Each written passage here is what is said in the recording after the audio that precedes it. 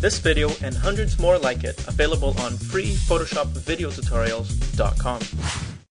Alright, now we're going to talk about the fun topic of teletransporting anyone inside of Photoshop. And this essentially allows you to extract anything from a picture and put them somewhere else. So if you have a picture of yourself on the beach, for example, you want to put yourself next to the Eiffel Tower, that's very doable. And we'll see what we can do here with the options that we have. So we're going to open up our two images that we have here, Teletransport 1 and Teletransport 2.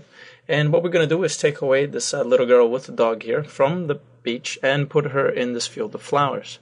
Now, normally this would be actually quite of a difficult image to do, because if we zoom in here, we can see that we have a lot of hair on the girl and some hair on the dog here, and this would just be very, very time consuming to do this in many different ways that you can actually, mask someone out. And this tool here has been present in Photoshop for quite a long time.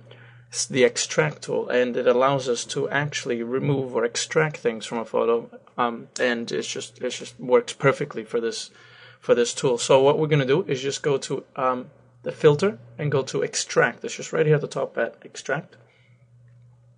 And the way this works is we'll just zoom in here, so we can do a Control Plus to zoom in.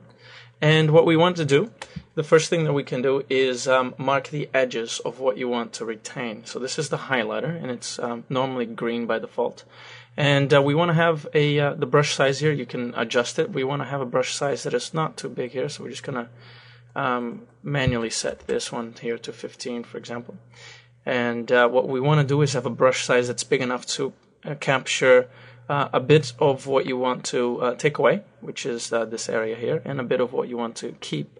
And you want to paint towards the center, so you have a bit of both, right? So as you can see, we have a bit of the sand and a bit of the jeans here, and we're just going to continue and paint all the way across, getting the sweater, getting the hair. Make sure to select the hair. Now we're going to go over to the ears.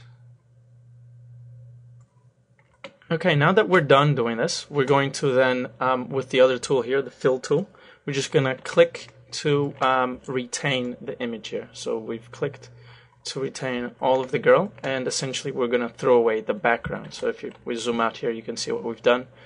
The blue keeps, the green will evaluate what you're supposed to be keeping, what you're throwing away, and throw away the background. So we'll click OK. And there we have it. Photoshop has successfully removed the background here. And it has beautifully maintained, if we just zoom in here a little bit of the hair on the dog, her hair. It's done quite a good job. So now what we want to do is just drag this layer. So with the move tool, just select and drag onto the next layer. Now I'm just going to make this here maximize screen mode here. And now what we're going to do, we have our two layers. I'm just going to move this layer of the girl down here to the bottom. And as you can see, it's done a very, very good job just right off the bat, transporting her into this field of flowers here. So that is the extract tool, and you can see how quickly we've done this to just be able to just on one-off just remove someone from a picture and put them somewhere else. If you enjoyed this video, show your support by subscribing, rating, and adding it to favorites. Leave comments on our website and we'll create even more videos that interest you.